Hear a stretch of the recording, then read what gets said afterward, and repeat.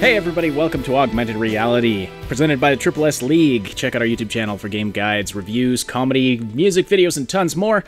And wild speculation. I always get so worked up saying that line, and then it's like, what the crap am I supposed to say next? It just kind of cuts off dead. My name is Divinity, and I'm here with the very talented, the incredibly handsome, the mind-blowingly intelligent. Oh, no, wait. We fired that guy. You just have me Sybsidian again. Sorry. Damn it, who is running this outfit? Damn it. Well, I don't know, but you couldn't get us fired if you keep complaining.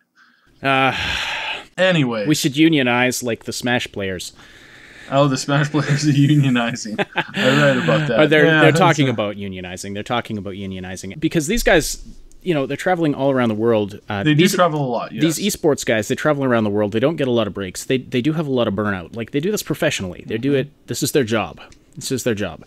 And I was reading comments on the article where someone suggested, you know, maybe they need a union or something to, to prevent this kind of burnout. That they only are allowed to have X number of matches a year or something like that.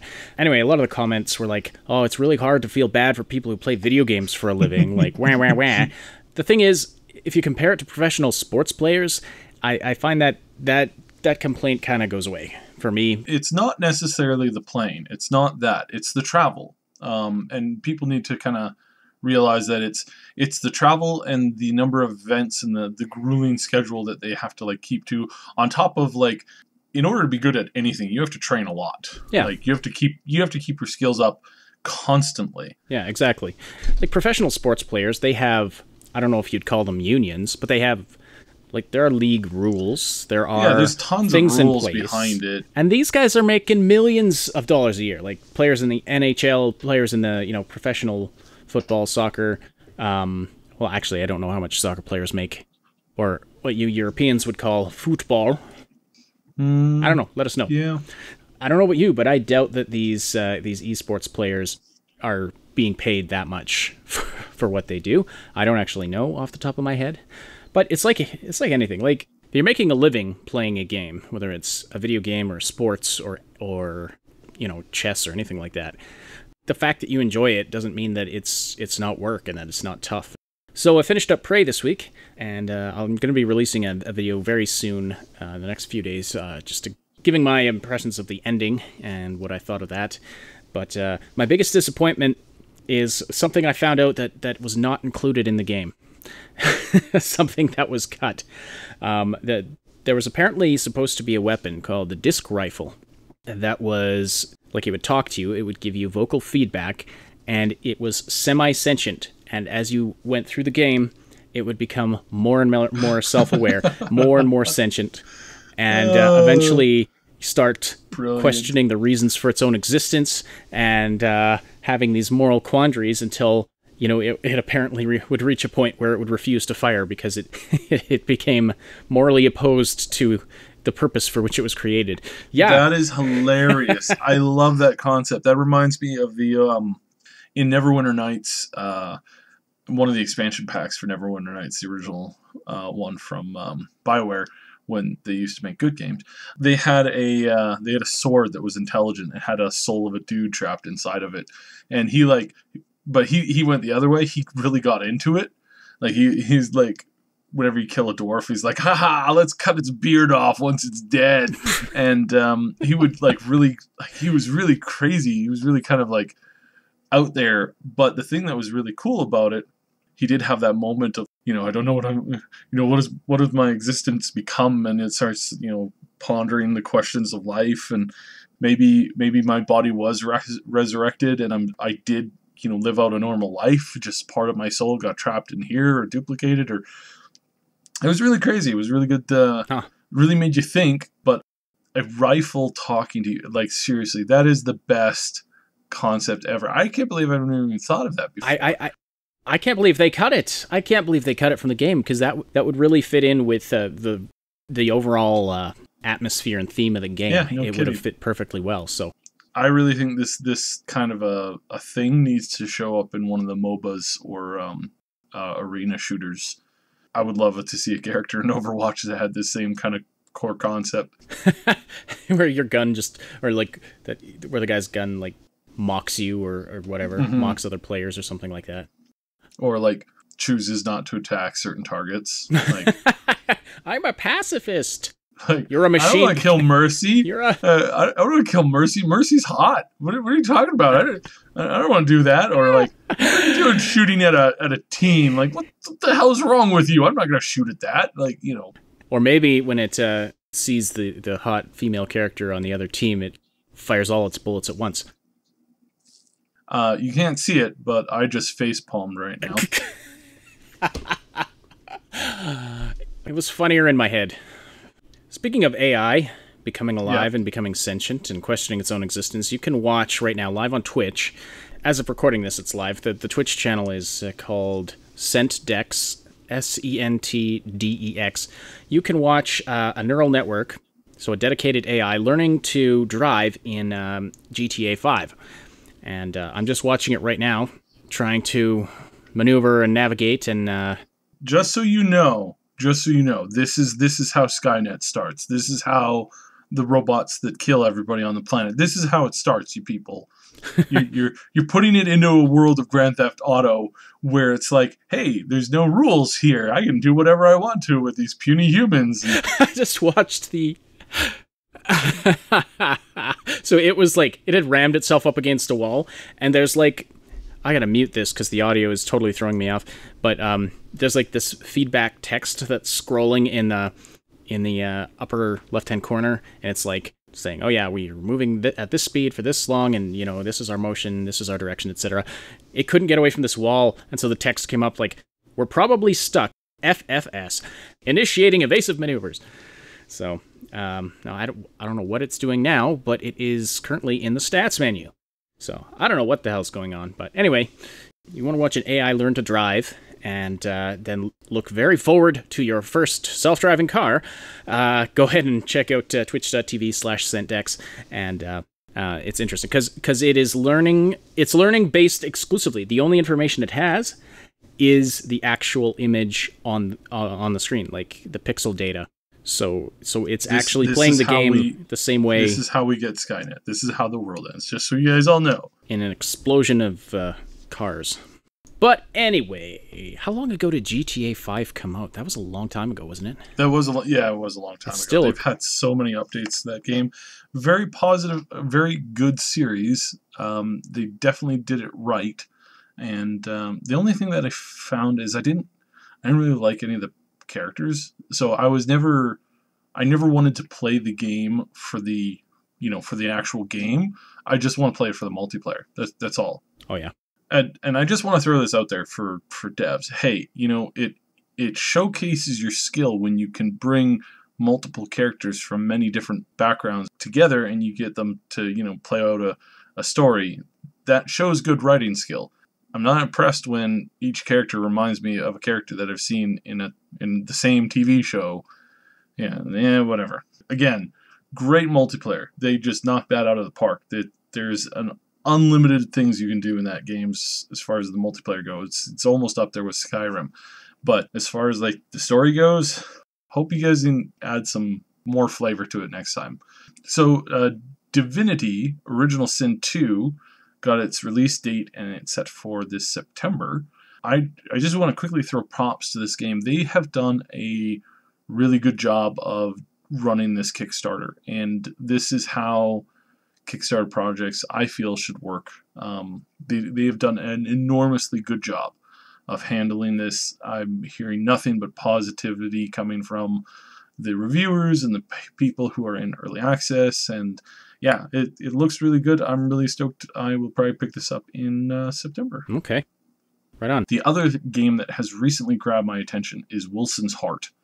I have not played this yet, as I don't have easy access to a VR machine yet, but this game looks amazing. I watched the trailer for it and some of the like early reactionary stuff, and like, oh my goodness, this game is looking really, really, really crazy, amazing, fascinating. This is definitely taking, horror in the new direction. This looks creepy AF.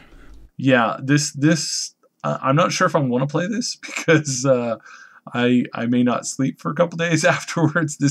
The way that they handle the jump scares and the way they handle the fear is really, really good. I cannot wait to put a headset on a bunch of elderly people and get them to try and play this game. I think that'll make for some great content. You'll probably go to jail for murder. Probably. I'm sure some people will die horribly, but all in the name of science. So, which is kind of what they do in the game. Yeah, that's kind of It's kind of creepy. But no, seriously, this is a good direction. This is what VR is going to have to rely on, is some really out of the box thinking like this. So I'm really impressed. I'm really glad that this game is looking like it's getting a huge step in the right direction. If you have played this or if you are planning on playing it, drop your reactions down in the comments. I'd love to know a little bit more before I get a chance to get my hands on this myself. This is, wow. Nuts, right? Nuts. I don't even know what I'm looking at right now. This is crazy. I like this. It's interesting that it's black and white, though. Well, that just adds to the eeriness of it. Yeah. I was never really when I watch horror movies, I'm always like kind of annoyed by them because they don't make sense most of the time. It's like, why split up? You guys are a bunch of idiots. What do you think was going to happen? Like, really? Like, how? Like, really? You're that stupid? Okay, whatever. And then sometimes it's like, especially with the Freddy series, the Jason series, it just doesn't. There's so many like logical inconsistencies in it. I understand that it's partially supernatural or whatever, but it's like, come on, like. If you're gonna have a horror movie where there are no rules whatsoever and you can just skirt past whatever rule that you want to, then I don't think that's a horror movie. I think that's just a straight up snuff film, whatever, which is nasty. But speaking of nasty with lots of blood, the new Netflix series Castlevania has dropped its first teaser today. We got the first trailer for that. I gotta say, I'm very much looking forward to it. I'm cautiously optimistic. I would have preferred them to do this in live action, but I feel that it probably would have just come out probably more like if it was live action, my concern would be it would come out like the Hugh Jackman Van Helsing movie. Yeah, that's maybe kind of corny. That and the Dracula movie that came out recently. I feel you're right. I think it would kind of, probably just end up being kind of like that. I mean, it might have, if it had been done right, then maybe. If it had been given a really sort of gritty feel, and if they had, had a degree of realism to it. I mean, movies and shows based on video games, it's very tenuous ground. So maybe going with an animated feel for it is maybe that is more appropriate. But I'm looking forward to it. The teaser looked really good to me. I thought it was clever when they have this original NES and they put the Netflix cartridge in it. And like you see an 8-bit House of Cards come up, and yeah, I thought it was clever. Yeah, that was pretty funny. So interested to see how this goes. Hopefully it goes well, because I'd like more solid transitions to film and television for what it's worth. So anyways, looking forward to that. Now on to E3, the stuff you need to know. What is happening on June 10th? June 10th. The EA press conference starts at 12 p.m. Pacific time. What are we looking forward to from EA this year? Well, with EA, we're expecting a lot of really bad rushed game content that doesn't make any sense and has been put out way too early and has completely ruined a bunch of franchise. Oh, sorry, they're trying to avoid that this year. Okay, whatever. Little late there. EA, I don't know. Get your crap together, EA. Yeah. Probably a big push on the whole Star Wars stuff with some of the Star Wars games coming out. We're going to see probably the new BioWare stuff come out. So that's going to be huge. We're hoping brand new BioWare IP. Which we discussed, it was 2 weeks ago. We discussed that in depth. Yeah. Codename Dylan. The other thing that we are expecting to see from BioWare is going to be probably like a trailer, possibly a teaser, possibly a sneak peek, maybe maybe something a little bit more in depth on the new Dragon Age game. So possibly expect that. It's not due out for a little bit more, but we might get some news or info on it. So the next day, Sunday, June 11th, we got the Microsoft press conference. Starts at 2 p.m. Pacific time. And what are we looking at for Microsoft? So Microsoft is going to be 4K console, Project Scorpio, a bunch of cool stuff on, some amazing exclusives they have, like Motorsport 7 and Gears of War, and maybe a new Halo. They're just going to be biting their nails until 2 p.m. on Sunday. When's the Microsoft going to start? At this point, Microsoft, you've kind of dropped the ball a lot, so I don't know what to expect from them. They had the Fable that got canceled. They had whether or not you think that's a good game, it's still an exclusive that got dropped. Scalebound got dropped. Honestly, I'm not expecting a lot from Microsoft this year, other than them trying to keep up with Sony. Which reminds me of a cricket trying to keep up with a cheetah. Yeah. The Bethesda one. 7 p.m. Pacific time, Sunday, June 11th. Okay, so this is we are the stoked big one. For this. There is 2 new IPs that we expect to see, and we expect a new app game. So we're expecting a surprise release for the fall. We're expecting updates to a couple of their existing stuff. So we got Fallout Shelter, we got the Scrolls app game coming out soon. So or mini game, I don't know exactly what you want to call it or classify it as, but we've got tons of this stuff coming from Bethesda. Really excited for this one, hoping that they smash us through the park. So as far as Fallout 4 itself goes, we're going to see a VR treatment for the game, possibly a 4K resolution jump for the game. I wouldn't hold my breath on that because they just recently dropped an HD texture package, and it was kind of meh. And it was really big, and it really didn't do very much to the game. But it's good to note that the game Fallout 4 is designed in a way that they can increase the overall graphics of the entire game by adding a simple patch. Right. With a massive download for 4K or 8K. So we're not expecting anything new for Fallout 4 itself. There's nothing new going to come out down the line as far as story or content wise. And as far as the talk about the multiplayer, I definitely think we're going to see that in we're going to see that in one of the new IPs, or possibly Fallout 5 down the road. They're going to do it right, and they're going to smash it out of the park. So that's their goal at any rate. So we won't see it. So it makes sense that they would put that in something new, as opposed to trying to retrofit an already released game. On Monday, June 12th, we've got Ubisoft at 1 p.m. Pacific time, and we've got Sony at 6 o'clock Pacific time. So for Sony, I'm looking forward to this one. We've got, of course, Kojima, and Kojima might be dropping a new trailer on that day on showcasing that new project, Death Stranding, that he's working on. And I hope that we see something really cool. Maybe some gameplay would be nice, because we've been speculating on that for a very long time. But the other amazing news at the Sony one is definitely going to be Last of Us 2. Definitely going to get an update on that. Days Gone, going to get a huge update on that. God of War, probably going to get a big update on that.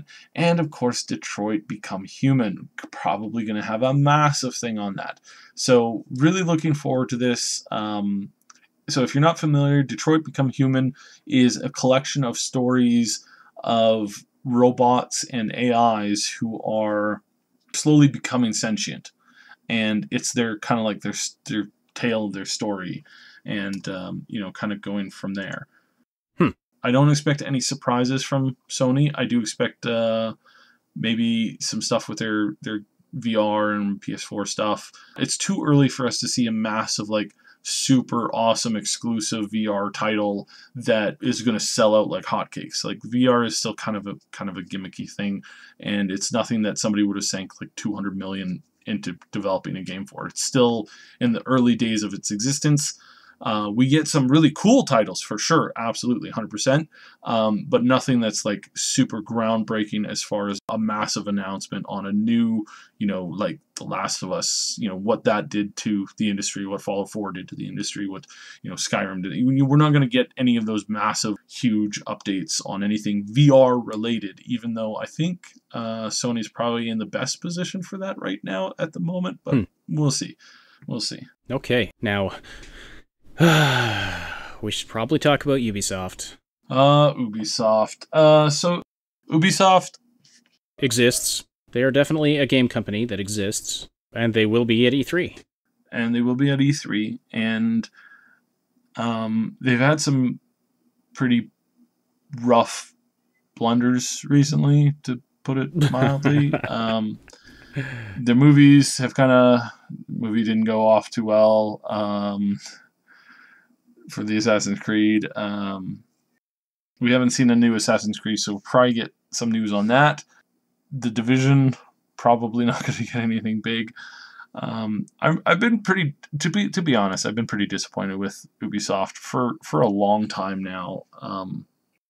I think that they've really kind of dropped the ball in a lot of places, and I hope that they do better. I really do. And I hope that they have something cool. But right now, literally nothing is on my... Things like Halo and Assassin's Creed, they're kind of like... It's kind of given that you're going to be getting, a new one of these and a new one of these and a new one of these. I don't think they have anything new. I think what they have is Assassin's Creed and Far Cry. The new Far Cry does look good. I will give them credit for this. I will give them credit for how the new Far Cry looks. I'll give them credit for the atmosphere and the kind of this creepy story that they're pushing. The trailer came out, looks really solid, looks really good. But after having played The Division, after having dealt with the atrocities in the last couple of Assassin's Creed games as far as technical issues and especially Unity, I'm not going to be pre-ordering any of their stuff, and I'm probably not gonna play it in the first week or two, because honestly, it's really hard to trust them after all this stuff that they've dropped. So I don't want to get too negative on it. So after that, you don't want to get too negative on it. Well, I think that ship has sailed. Yeah. So the only thing from Ubisoft that I am really interested in seeing, and the only thing that I am definitely pre-ordering, and it's because most people that are involved in the project haven't been involved in other projects at Ubisoft for too long. Like, just saying, is the South Park game. No, we're not going to rehash jokes on that title again. But yeah, looking forward to that one. So that's good, right? Ubisoft is doing something right. There is a bright spot on the horizon. Yeah, there's a bright spot. Let's talk about Nintendo. So that's June 13th, 9 a.m. Pacific time.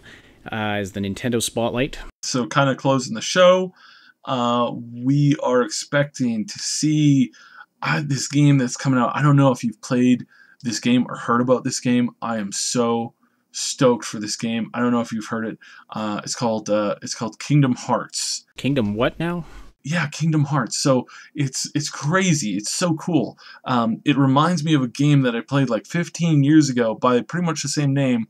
And then in 2004 we got Chain of Memories, and in 2005 we got Kingdom Hearts 2, and then I thought to myself, yeah, it would kind of really suck if the game never went anywhere for 10 years. That would really, really suck, and that would be really horrible, especially if they promised the game coming out multiple times over that 10-year period, but kept on delaying it for 2 to 3 years at a time. That would really suck. I'm not bitter about this at all. Clearly. You're using your not bitter voice. Yeah, my not bitter voice. My God. Okay, anyways, now let's do the breakdown for expected games. Assassin's Creed, obviously we just talked about that one. We're also expecting some news on Crackdown 3. looking forward to that. Looking forward to Crash Bandicoot. Love that one. Cyberpunk 2077. I'm crossing my fingers. I'm praying that we get a release, of next year and some really cool trailers and stuff. But that's not going to come. And we talked about this in a previous podcast. The reason why it's not going to come is because they've rebooted the tech behind the game almost completely. And they did that at the beginning of this year and maybe a little last year. So I'm sure there's a lot of non-game engine content that's been worked on, but considering that they've probably changed engines from what we're hearing, I don't expect to see that game for another 2 to 3 years. So other than that, we've got Darksiders 3, looking forward to that. Days Gone, going to be huge. Detroit, going to be huge. As much as people are hoping to get an Elder Scrolls 6 announcement, not going to happen. Not going to happen. Sorry, guys. It's not on the table for this year, and I'm pretty positive about that. We might get a tech pitch where they talk about the technology, how they're improving it, and they give the kind of behind the scenes tour of a couple of cubicles at their office and talk about oh yeah, this is what we're working on. Maybe a handful of screenshots or some basic stuff, but just to show that they're working on it. But it's not coming out this year, guys. Not going to happen. Sorry. It's been addressed a few times. So other than that, we got Gears of War 5. We got Halo 6. Possibles on those ones are pretty likely, as I should say. Kingdom Hearts, pretty likely, hopefully. Capcom versus Marvel, or as some people like to say, Marvel versus Capcom. Infinite. That's suspected to. We're going to get some news on that one. I'm gonna love that one. We're gonna get Metro 2035, Middle Earth, Shadow of War. We're probably gonna get some info on Red Dead Redemption 2. We're possibly gonna get some info on Shadow of the Tomb Raider. There's a ton of smaller titles, and there's some really good stuff. Gravity Rush, stuff like that. Small games that I'm really looking forward to. I would kill to hear something about Perea Chronicles, but that's not going to happen. But what is going to happen, and what we might get a big scoop on at some point during the weekend, is State of Decay 2. This I have a little bit of inside information on. So State of Decay 2 was basically the first game that they kind of started working on when Undead Labs started the whole State of Decay. It was a pretty small studio when they started up, and what they did was they did a smaller, more easier to make version, which became State of Decay 1. And that game did very, very well. And so now they've been working on State of Decay 2, which is much more of a first-person game, and it's very friend-based. So you're going to be playing it with friends. It really, I think, kind of takes the place of Left 4 Dead.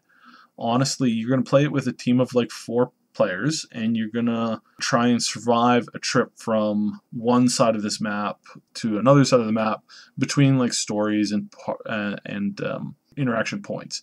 From some of the trailer footage that we've seen, you've got kind of a DayZ kind of feel to it, run out, scavenge for supplies, get them together, make a camp, defend your camp. But the other thing that it really focuses on is driving, which is really cool because you're going to be driving long distances in these cars. So your car is kind of like your base, and you're going to have some pretty interesting character or survivor profiles to pick from. So each of the survivors are going to have things that they excel at or things that they're kind of bad at. I play a zombie board game, and I cannot for the life of me remember what it's called, but I play it with my family every couple of months, and it's very much kind of like what this game is kind of reaching for. And that's good because it's a very fun game. It's very fun to, you split up or you stay in teams of 2 and you go in, you try and get, your supplies, and then you accidentally stumble across a huge horde of zombies, and you're gotta strategize on the fly, and you gotta meet up together, work things out. And it's really awesome. I'm really looking forward to this title. They have been really active with their community. They were really active with where they were kind of going and what they kind of wanted to do. And they really did rely on their community members in the forums to kind of help, formulate their game. And they did a really good job with State of Decay 1. So I expect that State of Decay 2 will definitely blow it out of the water. Oh, that sounds really good. We're definitely looking forward to E3, and we're going to do as much coverage as we can, give our reactions to things as they're happening. Definitely like and sub to the Triple S League YouTube channel to catch all of that. Also look for that reaction to the ending of Prey that I'm going to be putting up within the next few days here. Oh, by the way, check out in the description below, you'll find a link to a music video that we collaborated on with a musician called Eternal Prophecy. He did an amazing, very epic cover of the Dragonborn Comes song from Skyrim, and we provided in-game visuals for a music video for that project. So it was a lot of fun to work on. Very exciting project. So definitely check that out. The link will be in the description down below. Thanks so much for listening on behalf of Sybsidian. My name is Ashenity. We will talk to you next week. Thanks for listening to Augmented Reality, presented by the Triple S League. If you appreciate this weekly content, please consider becoming a Patreon supporter. Patrons get exclusive access to podcast outtake videos, downloadable music, an RSS feed of our podcast, and more. See patreon.com/the Triple S League for details. Also, don't forget to like and subscribe.